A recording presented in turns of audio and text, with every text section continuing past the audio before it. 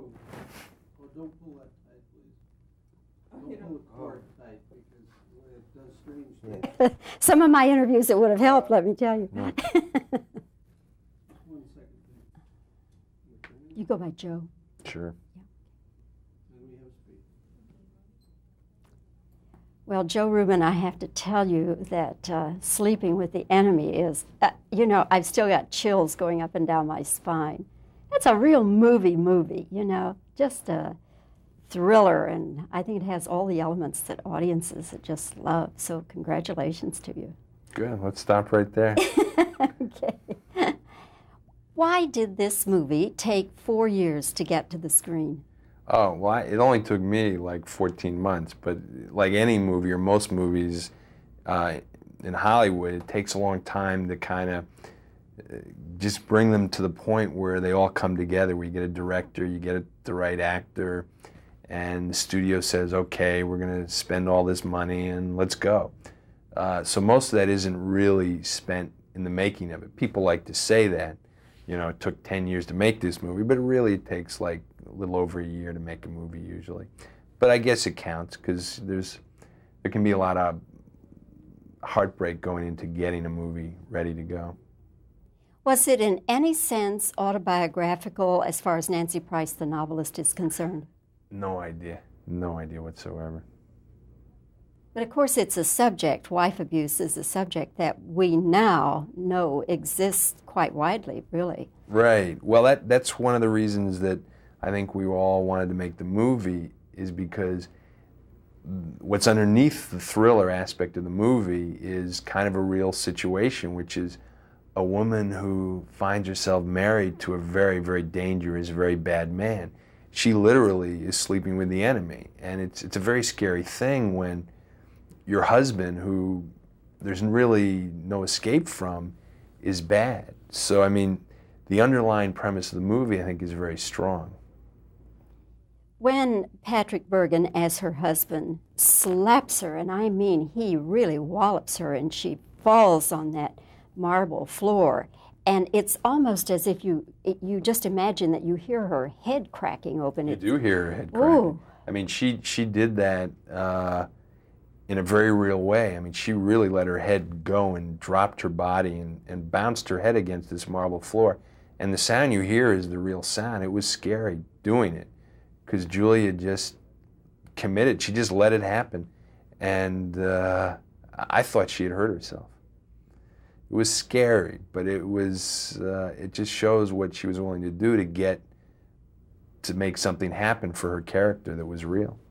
The take that we see, is that the first real take, or? Well, what happened is she did it once, and she held herself back, and she's very hard on herself. She has very high standards, so when we did it the second time, she just didn't protect herself at all.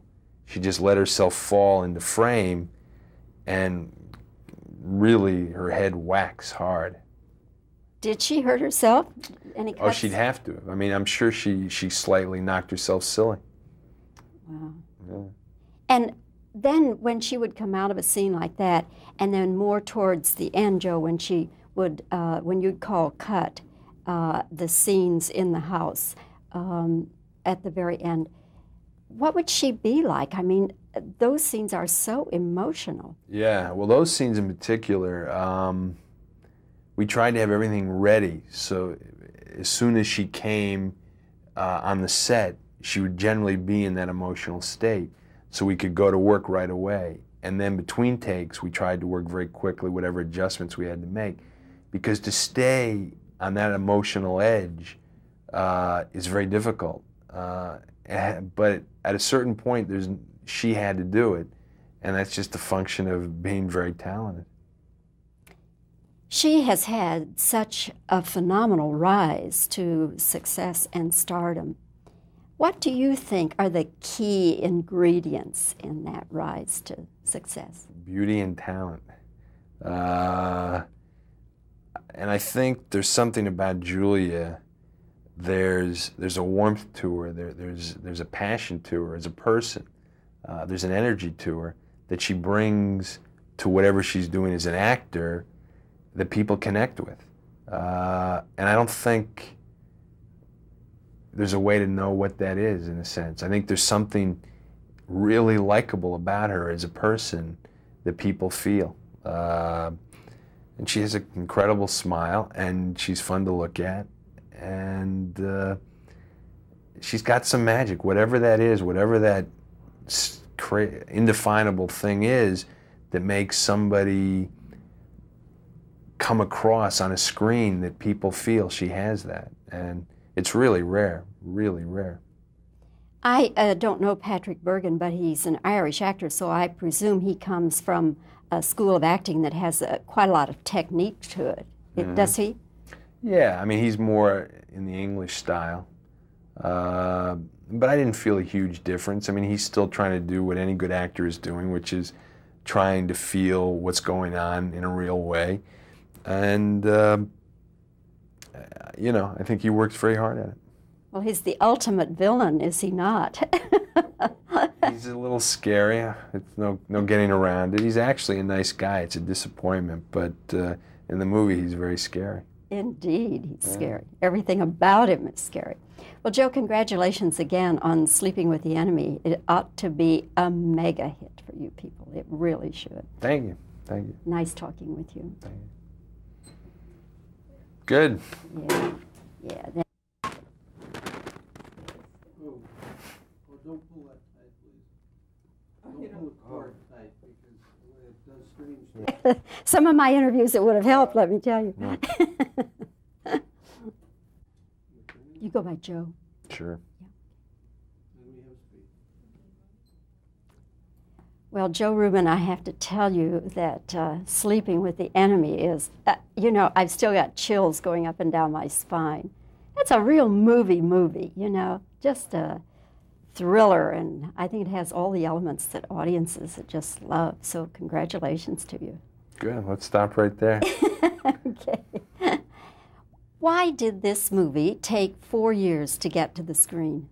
Oh, well, it only took me like 14 months, but like any movie or most movies in Hollywood, it takes a long time to kind of just bring them to the point where they all come together, where you get a director, you get the right actor, and the studio says, okay, we're going to spend all this money and let's go.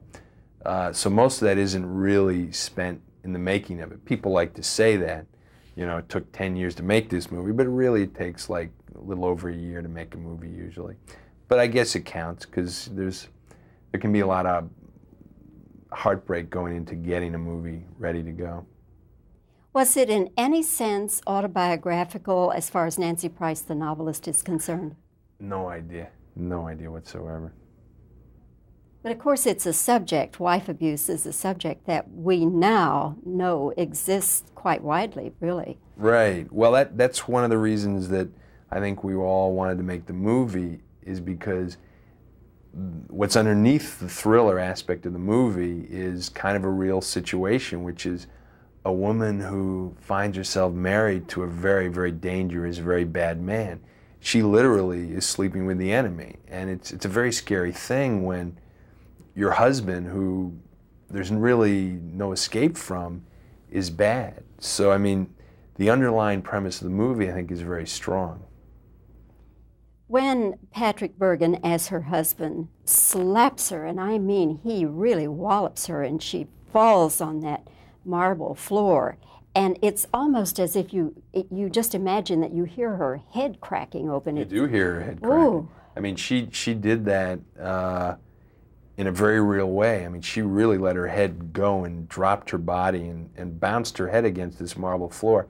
And the sound you hear is the real sound. It was scary doing it, because Julia just committed. She just let it happen.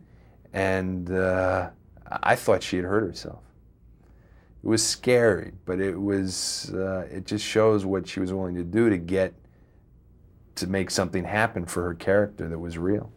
The take that we see, is that the first real take, or? Well, what happened is she did it once, and she held herself back, and she's very hard on herself. She has very high standards, so when we did it the second time, she just didn't protect herself at all.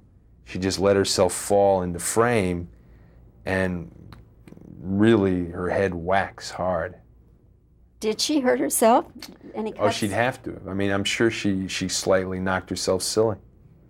Wow. Yeah. And then when she would come out of a scene like that, and then more towards the end, Joe, when she would, when you'd call cut the scenes in the house at the very end, what would she be like? I mean, those scenes are so emotional. Yeah, well, those scenes in particular, we tried to have everything ready. So as soon as she came on the set, she would generally be in that emotional state. So we could go to work right away. And then between takes, we tried to work very quickly, whatever adjustments we had to make.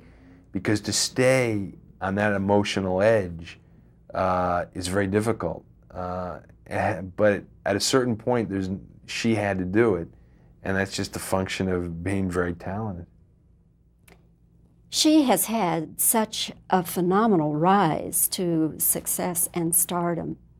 What do you think are the key ingredients in that rise to success? Beauty and talent. And I think there's something about Julia. There's a warmth to her. There's a passion to her as a person. There's an energy to her that she brings to whatever she's doing as an actor that people connect with. And I don't think there's a way to know what that is, in a sense. I think there's something really likable about her as a person that people feel. And she has an incredible smile, and she's fun to look at. And she's got some magic, whatever that is, whatever that indefinable thing is that makes somebody come across on a screen that people feel she has that. And it's really rare, really rare. I don't know Patrick Bergin, but he's an Irish actor, so I presume he comes from a school of acting that has quite a lot of technique to it. Does he? Yeah, I mean, he's more in the English style. But I didn't feel a huge difference. I mean, he's still trying to do what any good actor is doing, which is trying to feel what's going on in a real way. And you know, I think he works very hard at it. Well, he's the ultimate villain, is he not? He's a little scary. It's no getting around it. He's actually a nice guy. It's a disappointment, but in the movie, he's very scary. Indeed, he's scary. Everything about him is scary. Well, Joe, congratulations again on Sleeping with the Enemy. It ought to be a mega hit for you people. It really should. Thank you. Thank you. Nice talking with you. Thank you. Good. Yeah, that.